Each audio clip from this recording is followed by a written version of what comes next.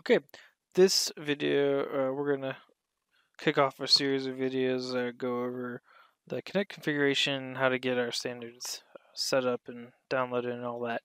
But before I get into all that, since the Connect configuration has changed drastically from the V8i, I wanted to go over some background on how the configuration works, and then in the next video I'll show how we actually set up or tied into this configuration. So with the Connect, they added a couple more levels for configuration. So one to note is the organization level.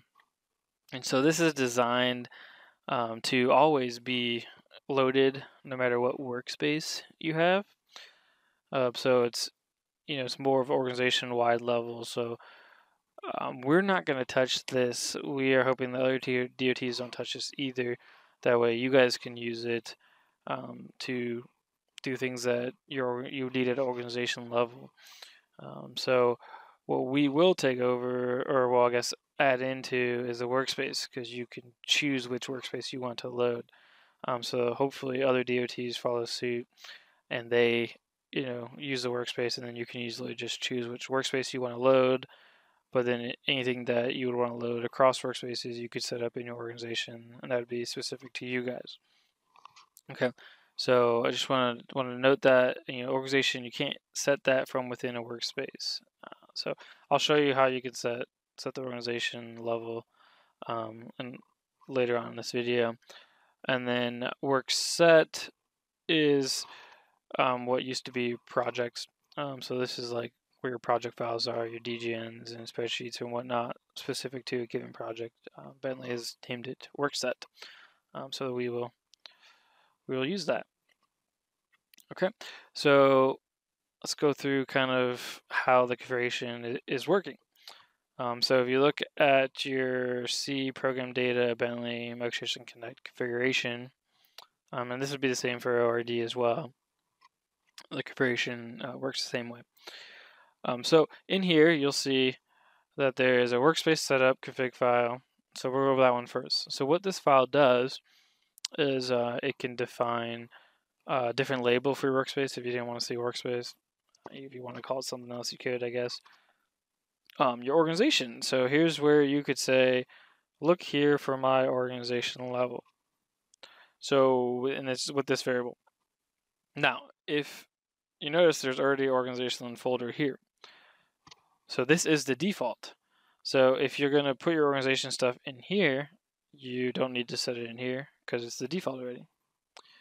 And another thing you can do is set the workspaces root. So important to note the S here. So this would be where to look for all your workspaces, right? So again, there's a workspaces folder here. This is the default. If you use this, you don't need to set it in the workspace setup because it's the default.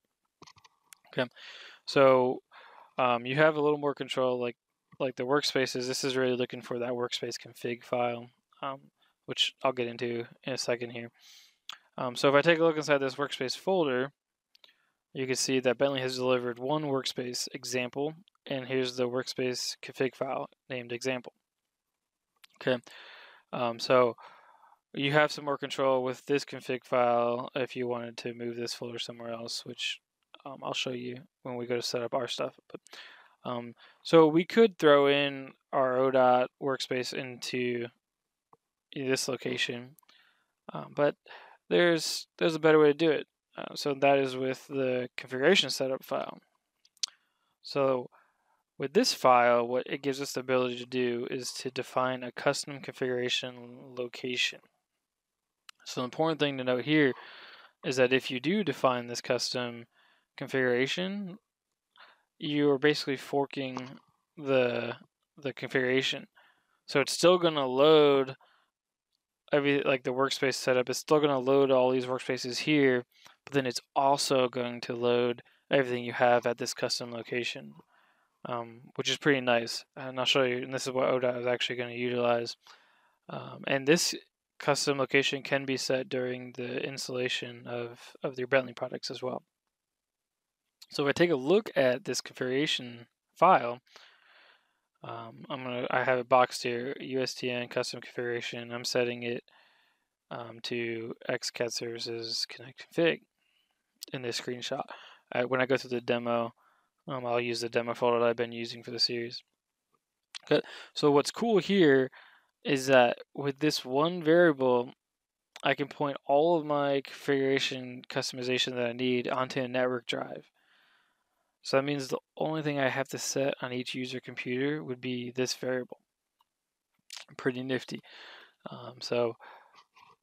Well, we're going to make use of that. So if I jump over to where I pointed that custom configuration on the X drive here, and there I just made a connect config folder. You can set it up the same exact way that we just saw. You can add an organization, you can add a workspaces folder, you can have this workspace setup config file.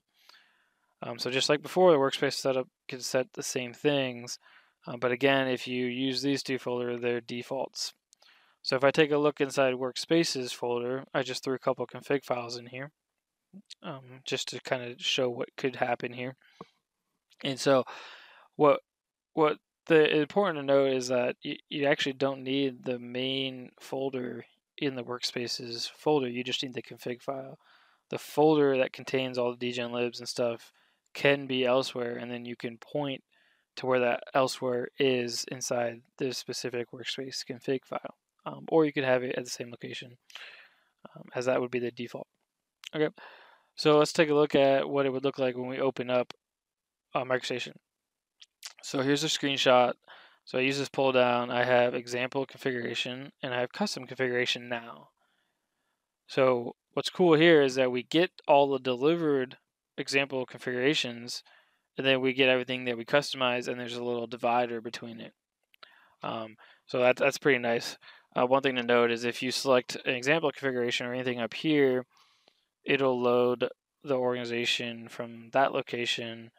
If you select anything from the custom configuration, it'll load the organization from the custom location. It's the only real way to switch between organization. There's no other way to do it.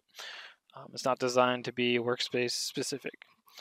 Okay, so hopefully other DOTs follow suit in this kind of setup, and it makes it easy for everyone to have multiple standards and easily switch between them.